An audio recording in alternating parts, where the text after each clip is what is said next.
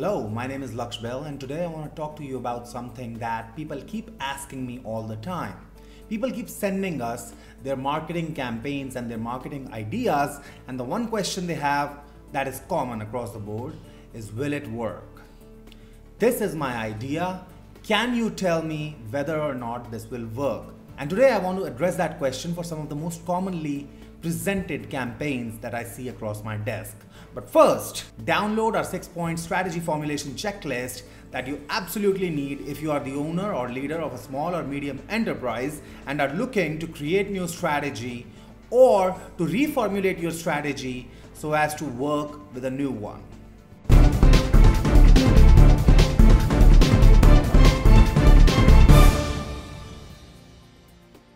Okay, the most common question that I get asked all the time is, hey, this is the video that I'm working on right now. This is the article that I'm writing right now. This is the ad campaign I'm working on right now. What do you think about it? Will it work or not? And most commonly, these are people who are probably dabbling into a new sort of media. By the way, I did a video on media and testing your media platforms a few days ago, and you can find a link to it right here on one of these cards, here or here somewhere. And you can also find a link to that in the description below, which basically talks about how you should be trying out new forms of media. So if you are trying out new forms of media, all power to you, you're on the right track. But here's what I found. People who are getting into trying out new sorts of media, who are trying to go on a new platform and trying to work it out and trying to find out if that can be a viable platform for them to reach their audiences or to reach new audiences and to widen their customer base, well, they tend to be very skeptical and very afraid. And I have the perfect answer for you. And it's the same answer everybody who asks me this question receives. It's this: why don't you test it out and tell me? Now, I'm not trying to be cute, but really that's all there is to it. I cannot tell you if a particular marketing platform or a message or a particular audience targeting is going to work for you. That's the triangle of marketing: market, message, media. I don't know if a particular combination is going to work for you. I cannot predict that, and if anybody in this world could predict that, they would probably be richer than Warren Buffett. For our own clients, our go-to methodology is we take their existing advertising that's working well on some other media platform, and we take the targeting that we know is right for them because we know who their customers are, who their existing clients are. We take all of that and we bring it to the new platform and try to test the new platform with the best performing ads that we've already got.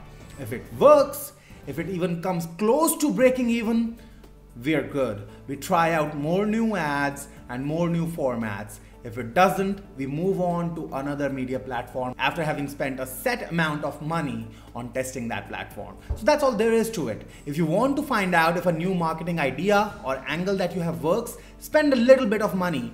And today you don't have to spend a lot of money because you can get started with as little as $5 to $10 a day on each advertising campaign. And if you want to find out whether or not it's going to work for you, well, go ahead and test it out. That's the only way of finding that out. The world's most brilliant advertiser or copywriter does not have the answer to that. The world's most brilliant advertiser or copywriter will tell you the exact same thing that I'm telling you right now. They're not going to try to make a prediction and come out looking like an expert, because they know that it's equally likely that a campaign that worked on one media platform might just not work on another media platform for your particular business. And just because one of their clients has had success with one platform doesn't mean all of their clients are going to have success with the very same platform. So keep that in mind when you're testing.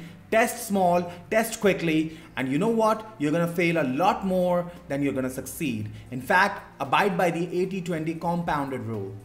80% of all your successes are going to come from 20% of your tests, but you can compound that. So you apply square to both sides of the equation, and the square of 80% is 64%, and the square of 20% is 4%.